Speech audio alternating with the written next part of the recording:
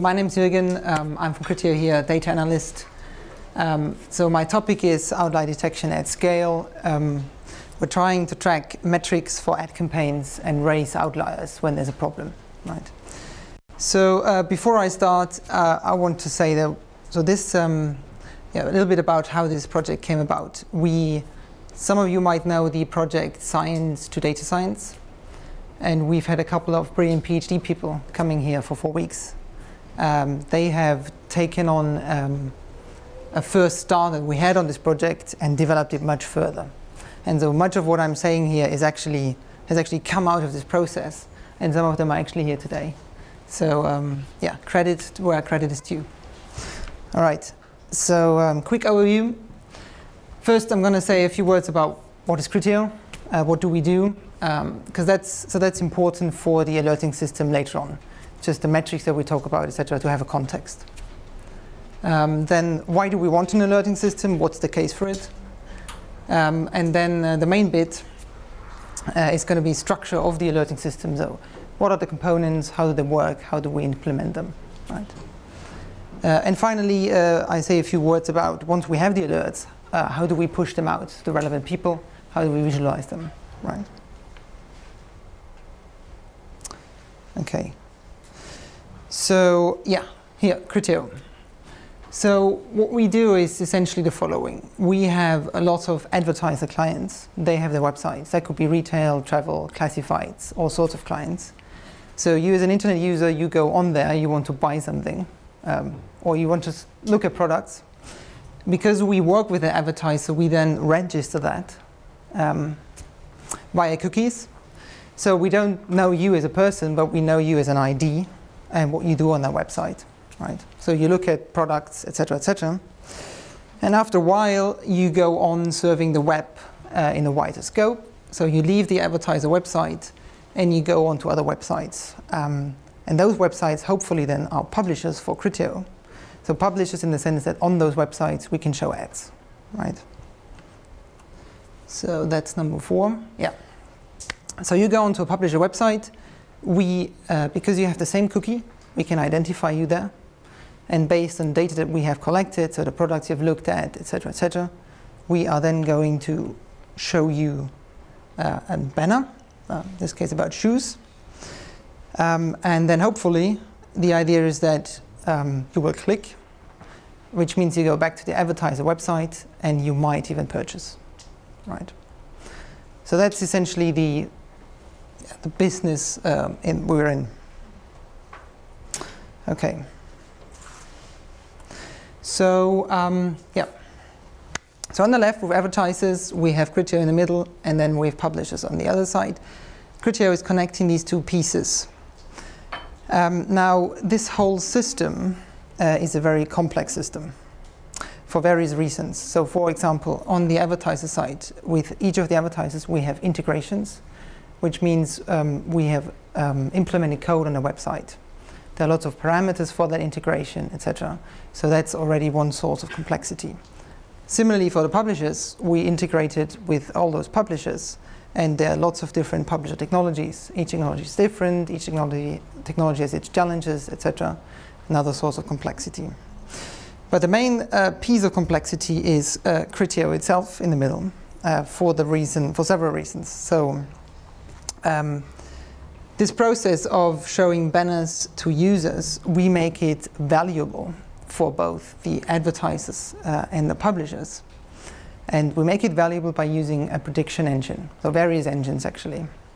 So we have to predict what will the user like in the banner, what makes him click, what makes him convert, right?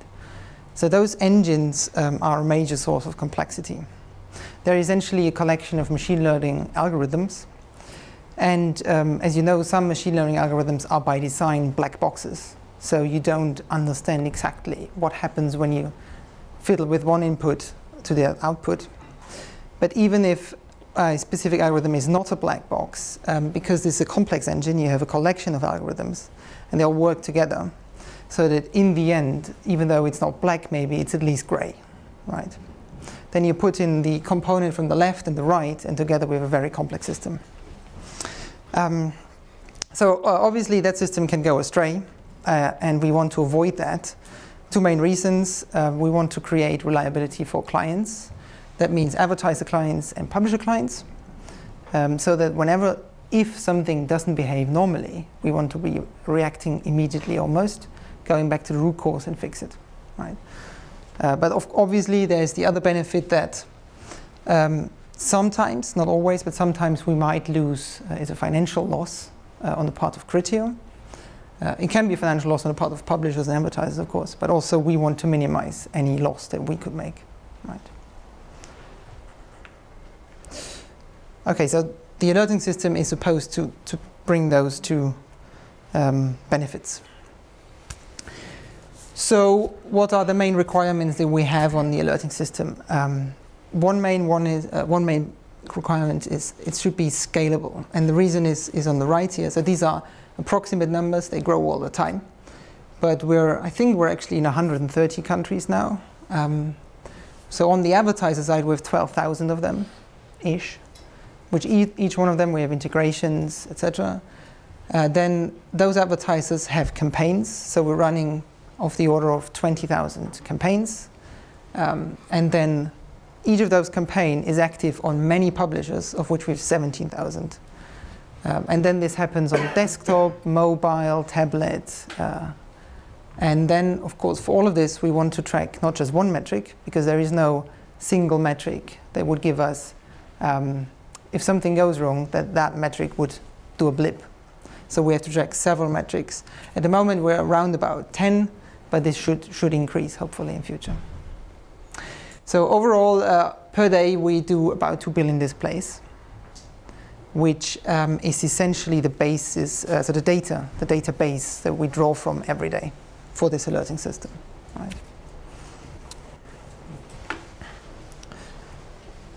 So the another requirement is should be flexible. So we have a hierarchy here, or hierarchy of analysis here, and that's going to come up later again and again. So we could look at the whole country. Say we want to look at the KPIs, at the metrics, or for the whole UK, right? So we want to see if something goes wrong with the country. We could look at it in the client level. We can go further down at the campaign level and device, and all these levels will behave very differently, right? So that flexibility needs to be built into the alerting system. So the first factors up here, they're time invariant, right? So you could maybe think about implementing them manually. But what's certainly not under control is the bottom point, which is depends on time. So some advertiser might decide to double the budget, so we can deliver completely different performance, which is going to be at different time series. Competition on the market might change during sales days, etc., etc. We have seasonality in travel. Everyone wants to buy in January, and it's different from later in the year. So this flexibility is essential if it's to be running at scale, right? And finally, it has to be robust. We want to minimize false positives, because the usefulness is very much tied to that. If we have 20,000 campaigns with 10 metrics each, and we raise 10% or even more false positives, it's very quickly going to be unusable, right? Okay, so we're going to see how we implement all of these points. So just a few examples. Here we have this place that we have as a time series. So this is actual data. And we have them in here every hour, right? And so you see the daily variation. At night it goes down, during the day it goes up, and then suddenly at the end we have twice as many displays than we had all the days before. So here we ideally want to immediately say, go and look, there's something probably wrong here. Another case which is maybe a bit more tricky is this one here, where normally at night things go down, displays go down, but in this case it then just stopped, goes down to 0 right away. So this is a bit tricky, because you would go, okay, the trend is this, but then we stay down here for a whole day. There's another case. Okay, so let's move on to the alerting itself, so the system itself. So this is the structure that we have of it. We start with data preparation. So we pull in the data from a database, and then you need to fill in missing values. You need to prepare the data for the actual computation. And yeah, that's actually a very interesting step that we'll get onto, the data structure that we use there. Then we put it into the time series decomposition. So we want to take away everything that's normal, and we want to leave to be left over only with a remainder that has the interesting bit in it. Then we put it into anomaly detection. So we take the remainder and we look at, is it just noise, or is there actually something that we should flag? And then finally, once we have the alerts, we want to say, what is the bottom line impact right at the point of detecting the alert? And then also what's in the last point is we want to push it out, visualize it, push it out to the people in charge of the client or the campaign that we look at. Right. So I'm going to now, okay, so the 2 points here. The design of this is absolutely fully modular with defined interfaces, so that if we fiddle with this, as long as we keep the interface constant, the whole system keeps working. And for all of these components, it's the same story. That reduces maintenance and facilitates if we want to improve it in future.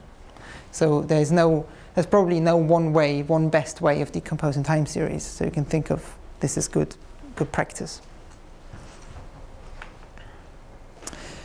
Yeah, so how do we actually now build this system? And building this from scratch, as you probably know, is a very difficult task. But luckily, there's something called R that helps us stand on the shoulders of giants, and we can use all these packages.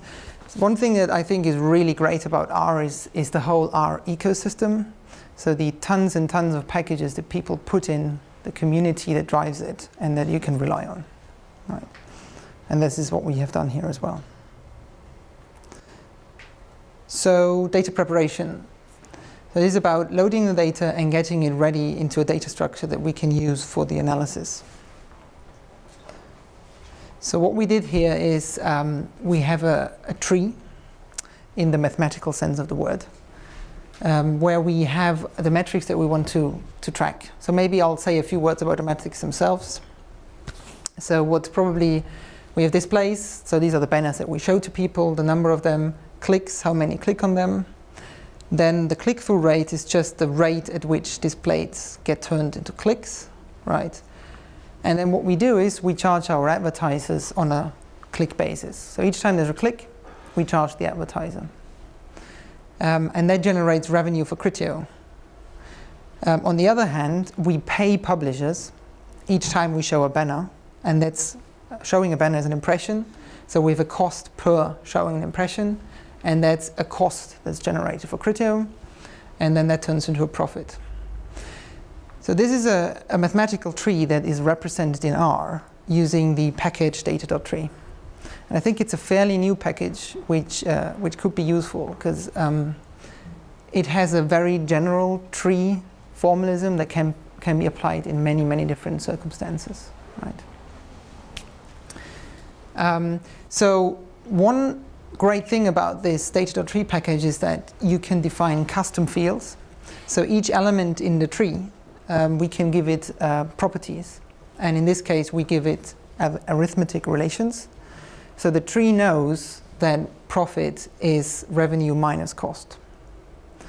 And that allows us that, say, if we have the data at a campaign level, so for each campaign, we have cost and revenue, but we want to analyze it at a country level, then we can use the information stored in the tree to sum those quantities and recalculate at the higher hierarchy level of a country, right? Without manual intervention.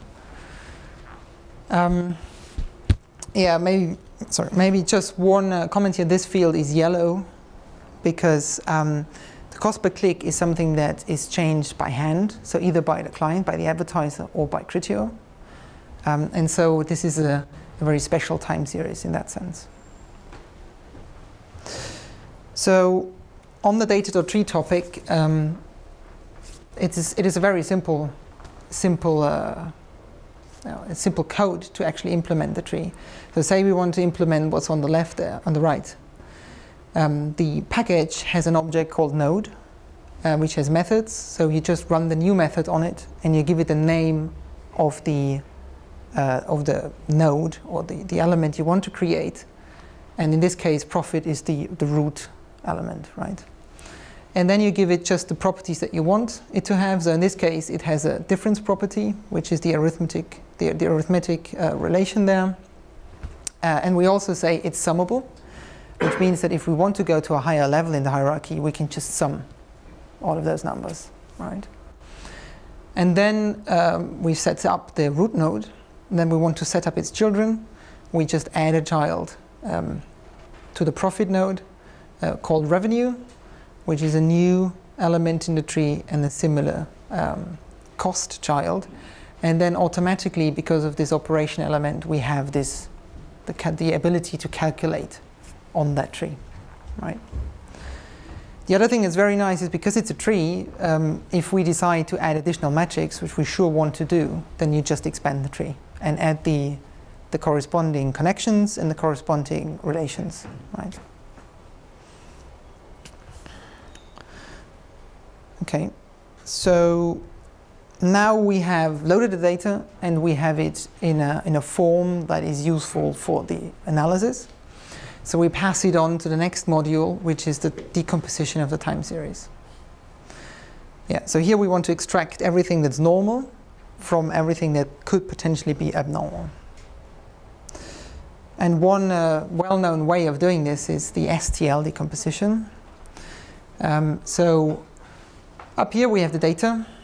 So I think this is actually what I showed, one of the examples I showed earlier. So you feed it into the STL, it finds out what's the seasonal component, so here the daily variations, and what's the trend. And here the trend contains a weekly variation as well. So weekends typically behave different from during the week. And when you subtract these two elements from the original data, then you have a remainder left over, which typically should be noise. But then we see already at the end there's a nice bump that we can then use in the next step.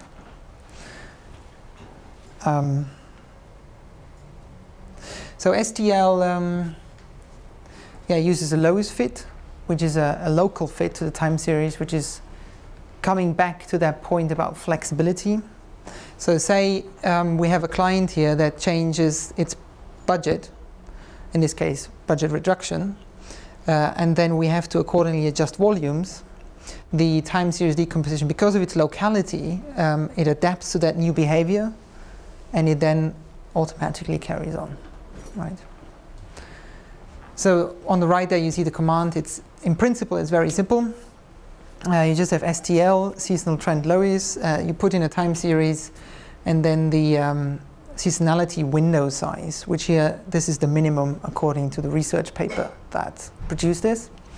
There's a bunch of other parameters. You can put in a window size for the trend, you can define a degree of the polynomials that are fitted in Lois, etc. And these are parameters that can be used to optimize the whole process. I think STL is part of the stats base part of R. So now, now we have decomposed the time series. We have a remainder, and that gets pushed on into the next module, which is the anomaly detection. Now, obviously, we want to find the abnormal behavior, and so one main method that we have used here is the two-key method. So you feed in the remainder, which is the black line here, over time. And it very nicely looks, I mean, there's some sort of regularity, but overall you could say it's noise. Then you construct the two-key fences.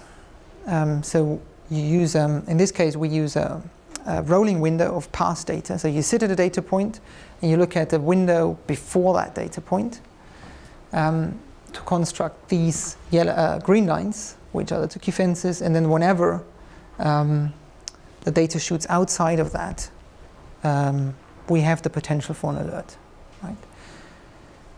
So one thing to note here is, because I should have said probably. So what we wanted to do is to do this every hour on the whole, on all campaigns and all clients, all countries. So every hour we get in a batch of new data, and then we want to raise alerts only for that new point in time. So we're not going to say, okay, based on the new data, yesterday we had an alert. Because then the whole point of the alerting system is defeated. And also we're using a rolling window of data that goes into the past. So that's contradictory to what we want to do, right?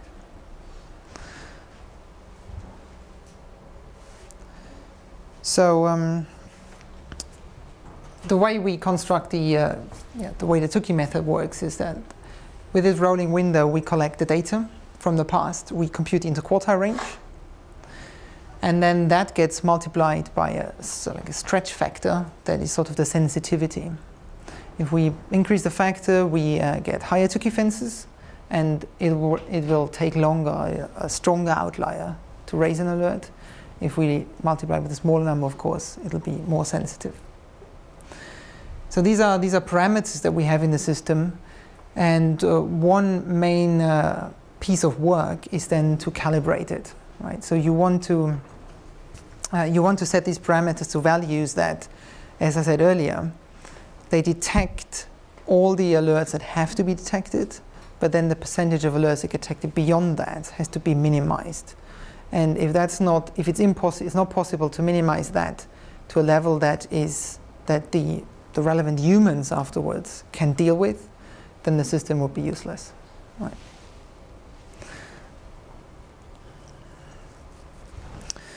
Okay, then finally, so now we have the alerts and we ship them on into the final step. We have things like estimating the bottom line impact based on the data that's up to that point available, which is probably not the final impact it'll have, but nevertheless. Then you can filter alerts. You can say, all right, if the impact is below a certain threshold, we're not going to bother with it. If there's too many, we're going to filter them out. And then, of course, the main bit is we have to visualize them and send them out to the people in charge, right? So, and that's, as a data scientist, sometimes you skip a little bit over that because the job is done. But in this case, this is essential because the people then need to go into the data, find out this is the root cause, we need to fix it. So we have to make it as easy as possible for the people working on those alerts to do this. And that means, for example, if an account manager, so they will be the people that receive the alerts, if they have several clients and multiple campaigns, if there are alerts on several of them, then they should be bundled together.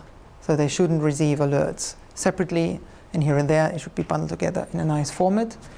It should include all the information that we need. So was the analysis at the client level? Was it a single campaign? We need to do relevant KPIs. So of course, what's the KPI that the alert was triggered on, but also all the KPIs that are connected to this one, so that we can sort of start going into the right direction for analyzing the root cause. And then we need to find the visualization of the alert, of course. So then the other point is that we haven't really done yet, but I'd like to do is to have a feedback method, so that if we have false positives, that the account manager actually can come back and say, there shouldn't be one, maybe even for this and that reason, and then the parameters get adjusted so that this doesn't happen again. It's a sort of a bit of a learning alert raising system, right? So at the moment we have two ways of doing this. So raising, communicating the alerts. Our amazing PhD students, they also built a Shiny dashboard for this.